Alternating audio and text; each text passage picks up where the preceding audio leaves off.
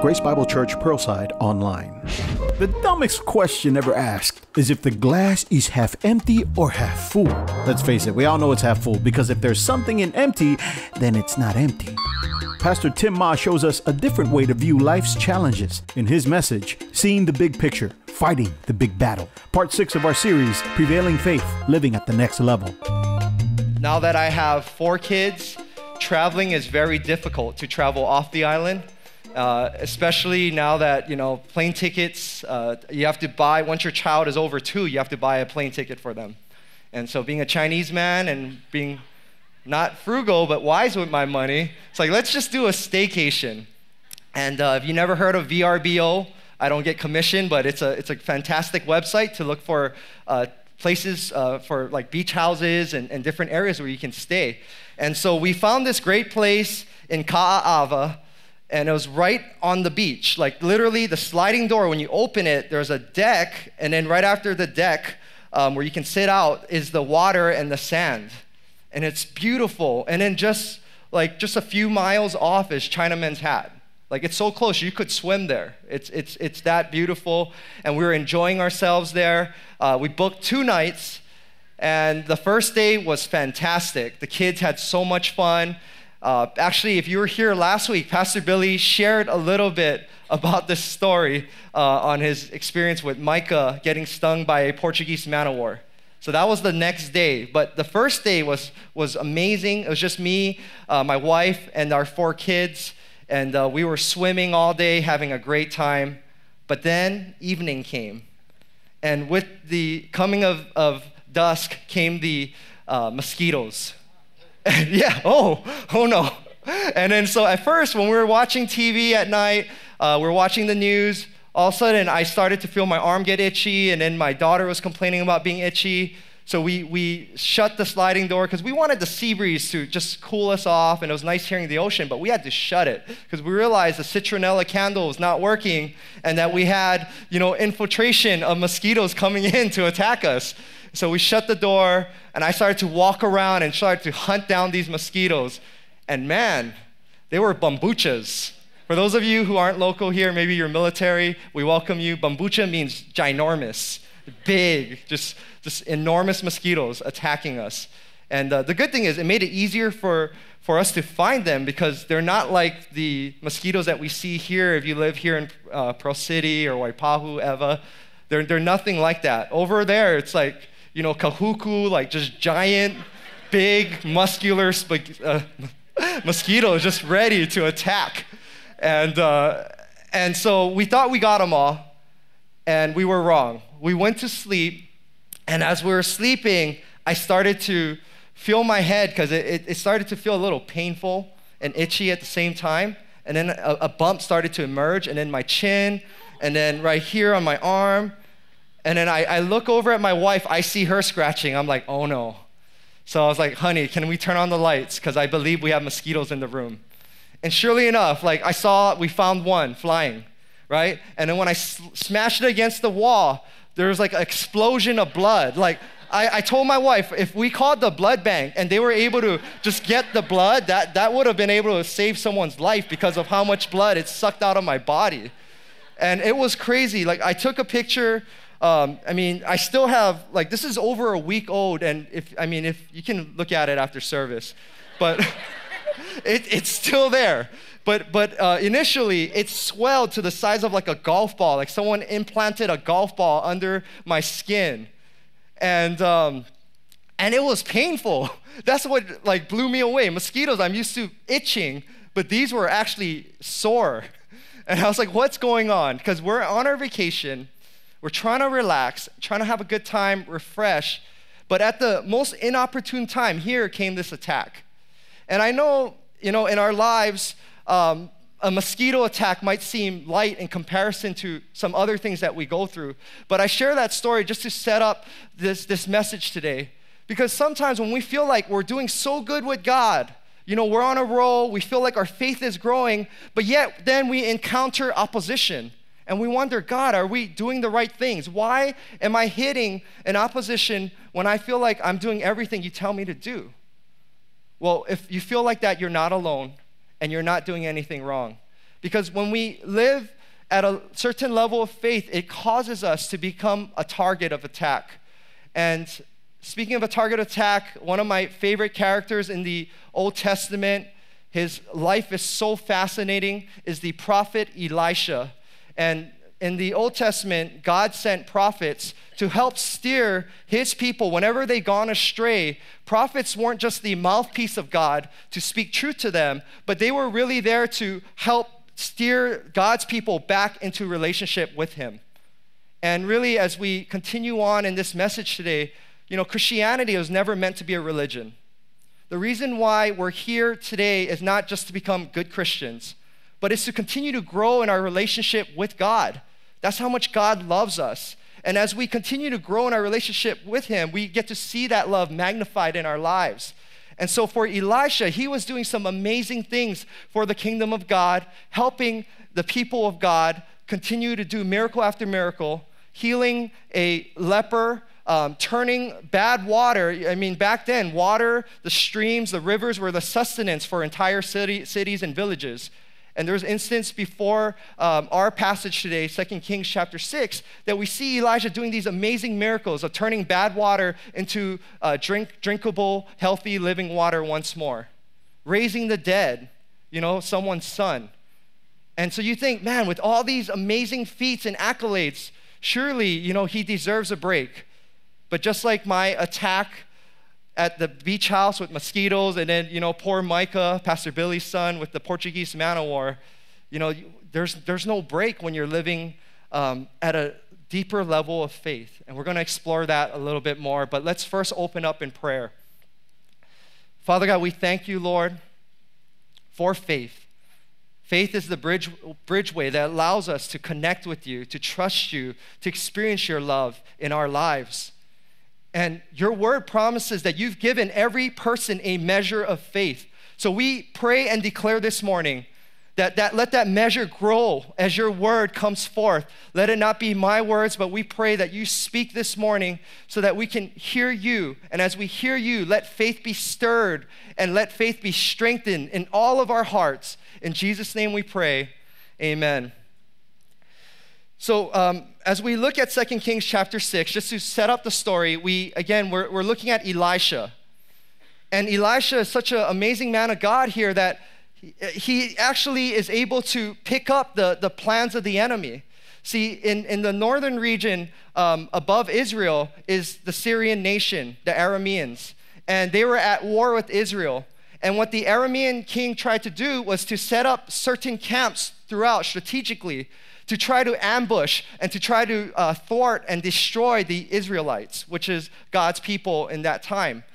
And as the king set up these camps thinking that, okay, victory will be ours, every time the Israelite army was able to sidestep and to find ways to go around these ambushes. Now, the Aramean, the enemy king, was confused and perplexed. Why is this happening?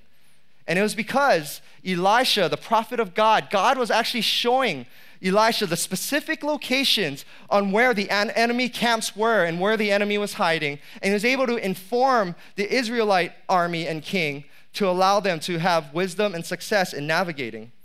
And so here is the Aramean king. He's frustrated, and we're going to continue now in verse 12. As he's asking his people, he's thinking, is there an informant? Is there a secret operative in my camp? Because everything that we discuss, these plans to destroy the Israelite, God's people, it keeps on being revealed as if someone is listening in to what we are saying. And so in verse 12, as he's questioning his people, he's thinking he has a spy in his camp. The people, his men, respond, but Elisha, the prophet who is in Israel, tells the king of Israel the very words you speak in your bedroom. Go find out where he is, the king ordered, so I can send men and capture him. The report came back, he is in Dothan. Then he sent horses and chariots and a strong force. They went by night and surrounded the city. So here Elisha is found out, and the enemy king is not happy. And the enemy king sends out this special force to come and capture Elisha. Now, two things I really want to point out for us to get here is that, first of all, it mentions that he didn't just send out a small force, a weak force, but because Elisha was living at the next level, serving God and his kingdom, here the enemy is sending out a strong force. Now, some of us here today, we may feel like there's a strong force out against our lives. We may feel like there's an assignment to take us out, whether it may be at your workplace. You know, you're doing excellent at your job. You're trying to be a light in the darkness wherever you work, trying to be a representative of God and his kingdom and Christ's love to those around you. But yet, for whatever reason, there might be one specific individual, or might even be a group of people conspiring against you, saying negative things to you, or making you look bad to your supervisor, your boss, and you're wondering what is going on. It feels like a strong force is coming against me. For some of you, that strong force may be a physical ailment. You feel like you've been eating healthy, you're exercising, but you recently came from the doctors and the prognosis was not good. And you're wondering, what is this strong force coming against my health? It may be a relational issue. You know, you've been praying for your marriage, or you're praying for your relationship between your child, for your spouse, for your relative. But it seems like the more you press in through prayer and trying to do your best to allow God, the Spirit of God, to reconcile that relationship, it seems like there's a greater spirit of division that's coming against you, a strong force. And the other factor I want to point out here is that the army was sent in the middle of the night. Just like the army of mosquitoes was sent against me in the middle of the night. I mean, I don't know about you, but sleep is never overrated. Especially being a parent of 4 now, you know, with children like constantly coming into my bedroom in the middle of the night, Daddy, I can't sleep, you know, I got a bad dream. And trying to like squeeze up between my wife and I, little elbows poking my ribs. I got a newborn, she's 3 months old, I love her. But yet sometimes when she wakes up in the middle of the night, I'm like, Jesus, help me, right? It's good, I cry out to God for help. Yes, amen. And so that's where when we're coming against these things, it doesn't mean we need to turn back. It doesn't mean we're doing something wrong. But here, this man of God, Elisha, God's very own prophet for an entire nation, as he's doing these mighty exploits for God's kingdom, is under attack by a strong force, and this force is coming in the middle of the night. In fact, in Acts chapter 14, 22, it says, we must, so that's all of us in here, we must go through many hardships to enter the kingdom of God. What's interesting to note is that as we read the New Testament, we look at Jesus' life, we look at Jesus' words. As we become a Christian and we follow him, we dedicate our lives to placing our trust in him. Sometimes we think that we deserve a trial-free life, right? Now that I'm saved and I'm a follower of Christ, all my problems should stop, right? On the contrary, never have I seen ever in Scripture, and if you ever find it, you can let me know, but there's nowhere in Scripture that says that God promises us a trial-free life. In fact, as we just looked at in Acts, it's the opposite. And so when we come against opposition, it doesn't mean we're doing something wrong, but it's because we're living at a deeper level of faith, and the enemy is not happy about that. See, there's a natural world. Sometimes we encounter natural obstacles, but there's also the supernatural world. And this attack on Elisha, even though it was a natural army coming against him, I wouldn't put it past the devil in manipulating that situation to try to send out this physical force to try to put an assault on Elisha's physical life. And so in our lives, you know, as Christians, we should not ever have this entitlement mentality. God, I went through so many prayer meetings. I've been going to my grace group every week. I shouldn't have any trials, right, God? Whereas we see in this passage, our lives may very well be on attack because we're living at a deeper level. And so what is our response? What should it be? Well, seeing through the lens of faith reframes our perspective of who God is. And so as this force is coming against this physical army of chariots and horses, surrounds the city of where Elisha and his servant is. We pick up in verse 15. When the servant of the man of God got up and went out early the next morning, an army with horses and chariots had surrounded the city. "Oh no, my lord!" exclamation mark. "What shall we do?" the servant asked. "Don't be afraid," the prophet answered. "Those who are with us are more than those who are with them." And Elisha prayed, "Open his eyes, Lord, so that he may see." Then the Lord opened the servant's eyes, and he looked and saw the hills full of horses and chariots of fire all around Elisha. Wow, let's picture that scene for a moment. Picture ourselves as the servant, right? Elisha's servant. We get up, we're probably about to wash our face, but then we hear the footsteps of horses all around, and we look up and we see this impending army coming to get us. Hence the, "Oh no, my Lord," right? And then Elisha's response, I love it. It's one of calmness. And what is his immediate prayer? Does he immediately pray, "God, take away this army. God, stop them from invading us. God, protect us"? Because sometimes when we come against armies in our lives, when we come against trials, a temptation, a difficulty, I myself am guilty of this, but we have a natural tendency to focus more on the invading army, on our problems that are surrounding us, and we feel like we're pressed in on every side. Everywhere we look, we feel like there's something out to get us, someone attacking us, a spiritual force out to thwart us. And what is our prayer? What is our immediate response? For Elisha, he responded properly. The reason why he was calm and at peace, because he knew that around him was the power of God protecting him.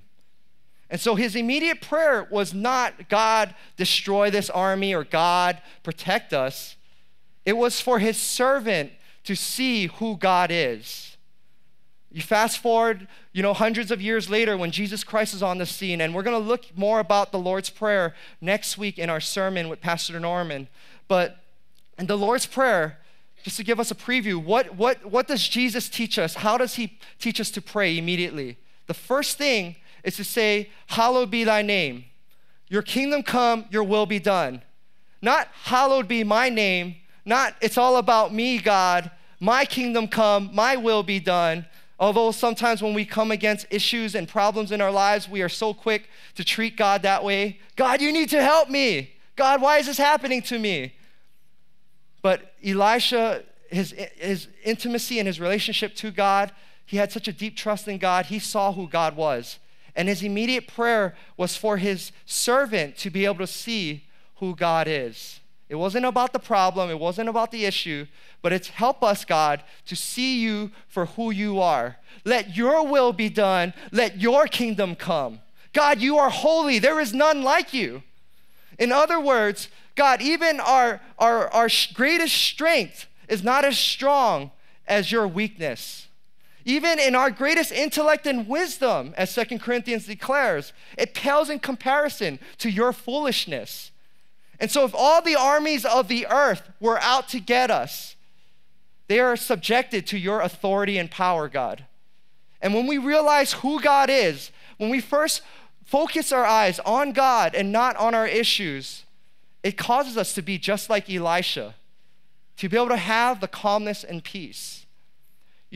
For those of us who are sitting here today, if we are going through some issues, and even as you're trying to receive this word, if there's fear in your life, if there's worry racking your heart, trying to ravage you and cause you to be at unrest and to lack peace, to be in a place of anxiety, it's time for us this moment to be able to see God for who he is, to focus our eyes on God and not our issues. Because the more we realize who God is and his power, the more we realize that God is in control and that we can have the same kind of peace as Elisha. Having a army behind us is so critical, right? For during that time, the pinnacle of warfare was chariots and horses. And what I love about God is that his chariots and horses were surrounded by fire. So basically, God is making a statement that even as strong as these forces look that's against you, my power is far superior than anything you can face in your life, any temptation, any trial, any fear that you have. And, just having a backup behind us is so important. I remember when I was in high school, right as the time I was starting to come to church, I had a group of friends that, as a sophomore in high school, that we were doing some things that weren't the best of things, like drinking at cemeteries, egging people at Tantless, and we were doing some crazy stuff, and we were troublemakers. And when you make trouble, trouble comes to find you. And the leader of the pack, he started to go out with this one girl.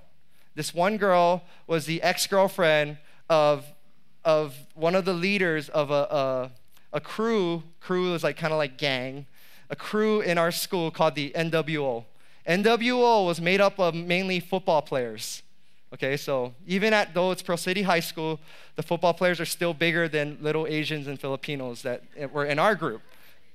And I remember like one day, it was just like a normal recess, we're hanging out, and all of a sudden, here comes NWO walking down the hall, kind of like sounding like horses and chariots. That's how big they were. I was like, oh no, out of all the fishes in the sea, why did you have to go out with his ex-girlfriend? And so he comes and he starts confronting my good friend. And then all these men surrounded us. I call them men because they were like grown men and we were just like adolescent boys. I think some of them might have got held back a few years, that's why. And I thought I was gonna die.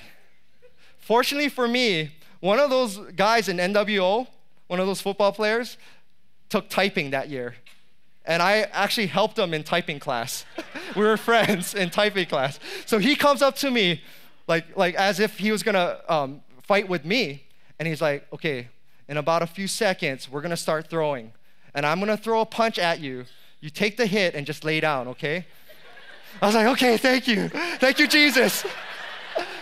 But praise God, before anything went down, with all that staring, the chest bumping, the bell rang. I was like, thank you, God, saved by the bell. It's not just a TV show, it's my life. And so we were spared, the whole crew was spared that day. But it would have been a whole different situation if it was just that one guy confronting my friend by himself. But because he had a huge army behind him, it was scary.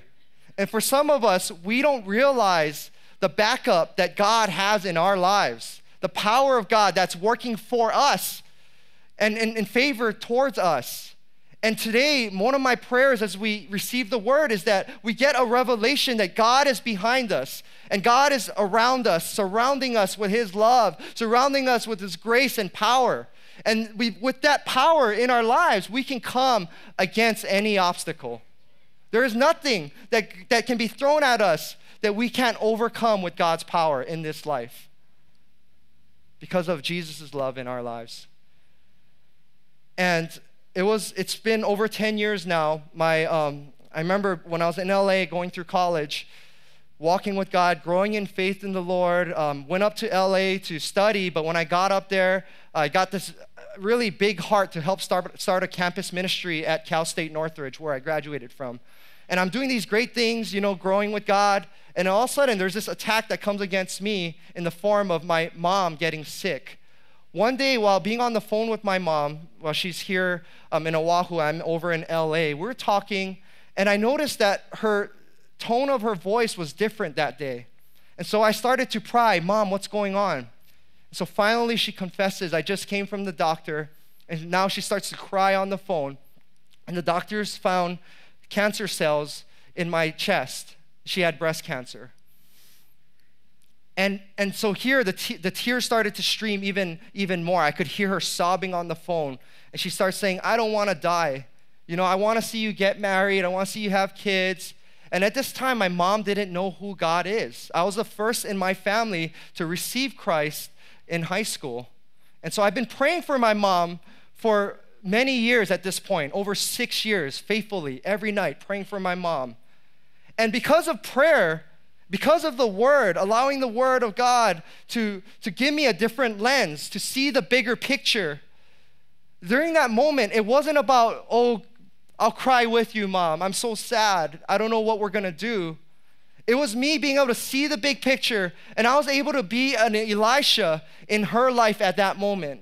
I told her, Mom, you know, God loves you, and this is an opportunity for you to experience God's love.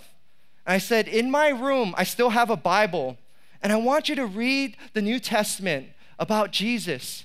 And as you read the New Testament, know that Jesus loves you. And after you're reading for the day, if you can just cry out to Christ and say, reveal your love to me.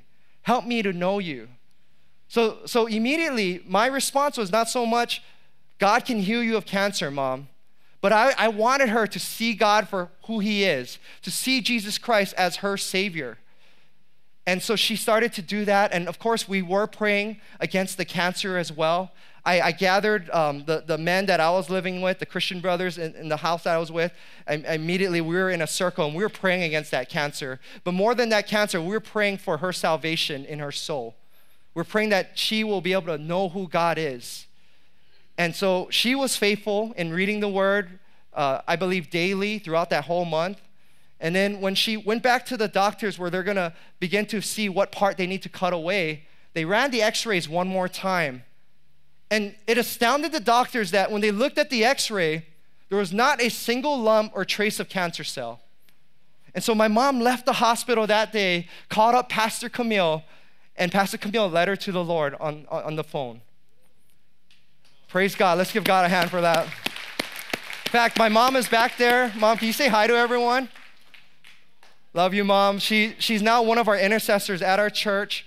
She just loves God.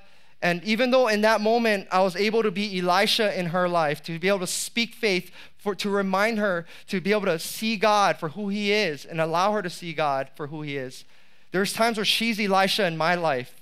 When I'm going through a difficult time, whatever situation I'm in, and I'm sharing with her, she's so quick to pray. And as she's praying, she helps me to keep my perspective on God and not on the problem.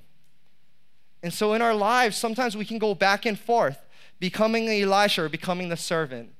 But God has called us to live a lifestyle of that of Elisha, constantly being able to see God for who He is.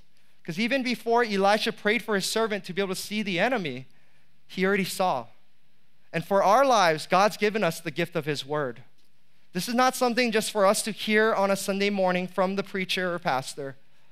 But we have the opportunity to come before God regularly, daily, to be able to allow our eyes, as it becomes fixated on the worldly things and the things that are up against us, to refrain it so that we can start to see through the lens and the perspective of who God is. And that's why we talk about grace groups so much, because there's times in our lives where we become the servant, and we need men or women in our lives to pray for us, to encourage us, to speak the truth of God's Word into our hearts, so that we can then be able to lift up our eyes and see the chariots of fire that God has given us to protect us, to be for us. 2 Corinthians 5:7 echoes what we've been talking about. For we live by faith and not by sight. There's a saying that seeing is believing. I don't know if you heard that phrase before. It's a common phrase that people use. Seeing is believing. But really what was going on here in this world for Elisha is believing is seeing. That just because you don't see it doesn't change the existence and the reality of what's happening. Just because the servant couldn't see initially the chariots of fire, God's power and love protecting them, it doesn't change the fact that God was there with Elisha and the servant. You know, being married now for almost 10 years, I still dread going into my wife's handbag to look for something. Married men, am I the only one? Right? It's like a whole different world in the handbag. And there's times where my wife's like, can you help grab, this card from my wallet? Or I ask her, honey, you have gum? Oh, it's in my handbag. Oh no, I start to get afraid when she says, it's in my handbag, go and get it. Because I'm in there, I'm like, honey, I don't think you have any more gum. I don't think it's in there. And I'm searching for like minutes, and I don't see it, and it turns into eternity. I'm like, I give up. There's no gum in there. And then my wife's like, give me my bag. And then boom, in like 5 seconds, she pulls it out. Just because I didn't see what I was looking for in her bag, it didn't negate the reality and the existence that was in the bag. And so in our lives, just because we don't see the situation being worked out for God's favor in our lives, His will be done, His mercy and grace being shown through us, it doesn't negate the existence of who God is. And so that's so important for us to remember. And as we remember that, we remember to also believe God for victory and allow His grace to move through our lives, through your life. So the resolution to this story, as this army, the Arameans, are about to capture Elisha, and the servant now sees why Elisha is so calm. Verse 18 says, as the enemy came down toward him, Elisha prayed to the Lord, strike this army with blindness. So he struck them with blindness, as Elisha had asked. Elisha told them, this is not the road, and this is not the city. Follow me, and I will lead you to the man you are looking for. So this is pretty funny. If we are able to see this happening through a movie, or if we place ourselves there, this is comedy, basically. The person they're looking for is actually talking to them. And he's saying, come follow me. I'll help you find the man that you're looking for. And he led them to Samaria. And after they entered the city, Elisha said, Lord, open the eyes of these men so they can see. Then the Lord opened their eyes, and they looked, and there they were inside Samaria. When the king of Israel saw them, he asked Elisha, shall I kill them, my father? Shall I kill them? Verse 22, do not kill them, he answered. Would you kill those you have captured with your own sword or bow? Set food and water before them so that they may eat and drink and go back to their master. So he prepared a great feast for them, and after they had finished eating and drinking, he sent them away, and they returned to their master. So the bands from Aram stopped raiding Israel's territory. It's amazing. So here, as the army comes to capture Elisha, Elisha prays for this miracle to happen. And this blindness that comes upon the army is like being bedazzled, where even though they were talking to the man they're trying to capture, they could not recognize Elisha. And Elisha leads this army that's out to kill him, out to capture him, right into the middle of his army, the Israelites. And they're surrounded by the Israelites when they finally can see again. And they think, at that point, they're probably thinking, we're done. We're going to die.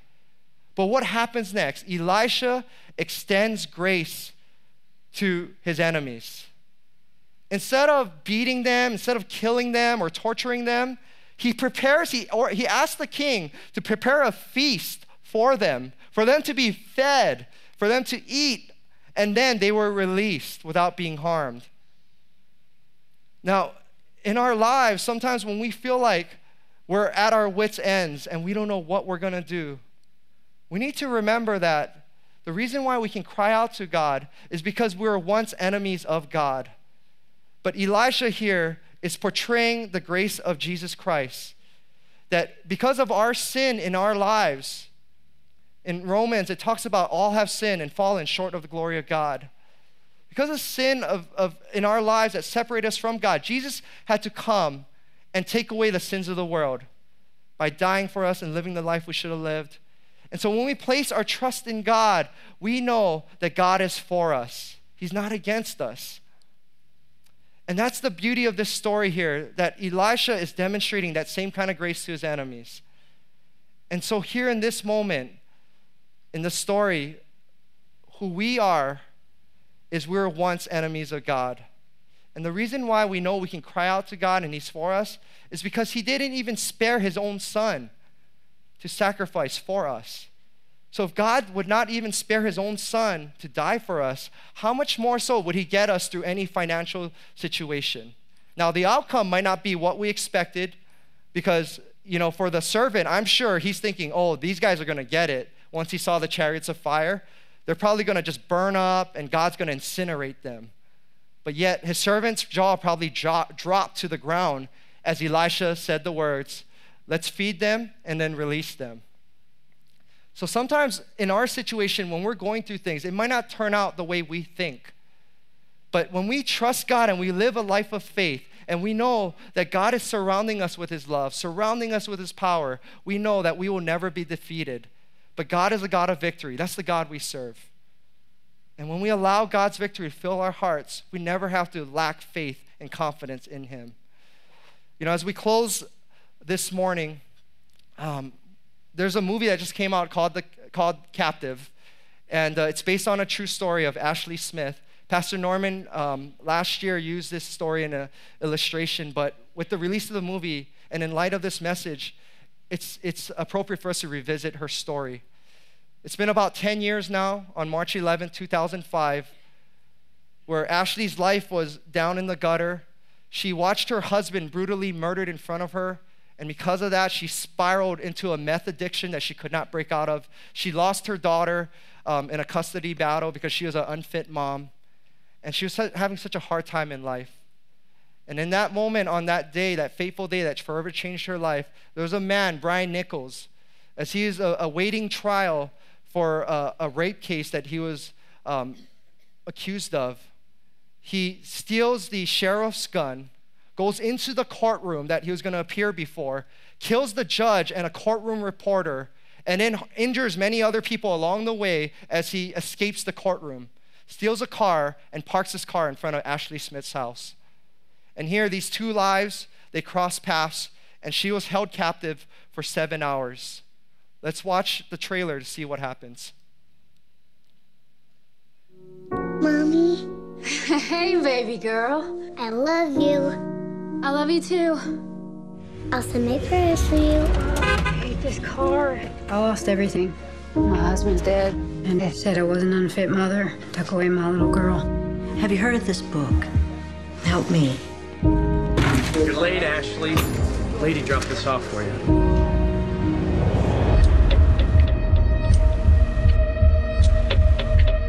When I heard I had a son,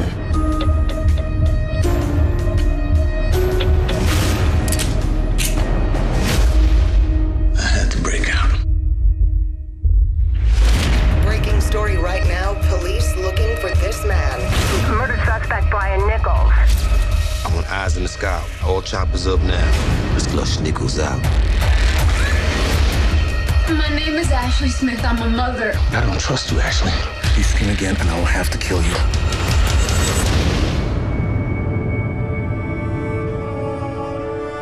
I need to see my daughter. You're not going anywhere. God, please help me. You call me out upon What is that? What are you doing? Just a book. Read it to me. me where my trust is without borders. You want to know why you were placed on this planet? On the waters, You must begin with God. He expects you to make the most of what you have been given. I haven't been given anything. You have a son. Christopher, it's your daddy. You're gonna hear some bad things about me. Whatever happens, I love you, little man. The greatest tragedy is not death, but life without purpose. Stand up! Could you forgive me? I don't know, but maybe God can. I will call upon your name. Romans 2:4 says, God's kindness is intended to lead you to repentance. If we can all stand in response to his word. You know, for Ashley Smith, she was surrounded by a physical force, Brian Nichols, who was looking to harm her. She was captured for 7 hours. But also the spiritual addiction and the darkness of her past life, of her meth addiction. But despite this, in that moment, she chose to lift her eyes up above the waves of the situation surrounding her. And she chose to see God and his love and his power and declared it and allowed her to break free of that situation. She's been drug-free now since that day. And of course, she's living and well. As we close, before we go back into worship, I'm going to read from Romans chapter 8. And in this passage, it talks about God's amazing love.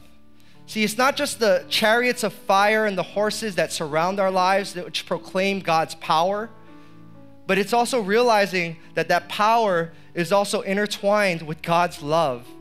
Sometimes we feel like I can't cry out to God because I'm not worthy.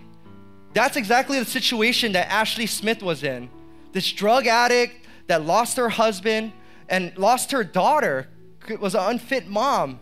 And I'm sure in that moment, as she was held captive for 7 hours, she was thinking, am I even worthy to cry out to God? But the amazing thing about God's grace is that it's not something that we earn, but it's something we receive. So as we close with Romans 8, I want you to receive that grace into your life right now. And as you do, know that God loves you and that you are worthy to receive His power and love working in your life. He who did not spare His own Son, but gave Him up for us all, how will He not also, along with Him, graciously give us all things? Who shall separate us from the love of Christ? Shall trouble or hardship or persecution or famine or nakedness or danger or sword? No. In all these things we are more than conquerors through Him who loved us.